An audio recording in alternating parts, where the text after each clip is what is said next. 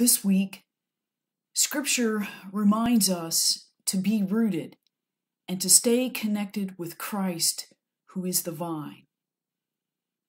Apart from that, we can do nothing. And we are reminded to stay connected, for when that connection, all things are possible.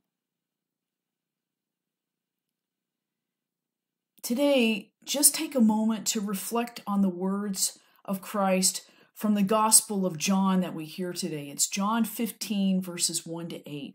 And it is the discourse that Jesus gives to the disciples, words of encouragement before the ascension, where Christ leaves the disciples, ascends into heaven, and leaves with them the Spirit.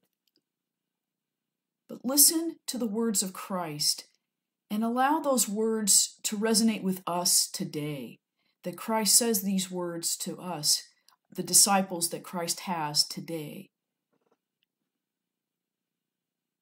Jesus says to us, "I am the vine, you are the branches. Remain in me as I remain in you. Whoever remains in me will bear much fruit, because apart from me, you can do nothing.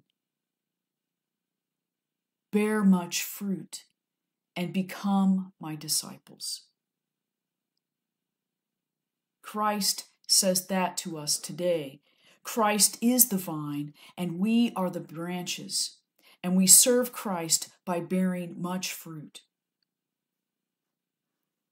So this week, take time this week to pay attention and ask yourself in prayer, what helps you stay rooted in Christ?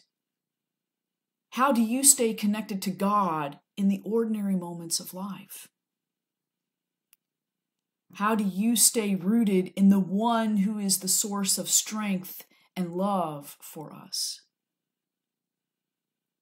And be mindful of how we are called to bear much fruit, to bring forth our gifts and to serve one another, to share our gifts and trust that God, with God and rooted in Christ, apart from that, we can do nothing.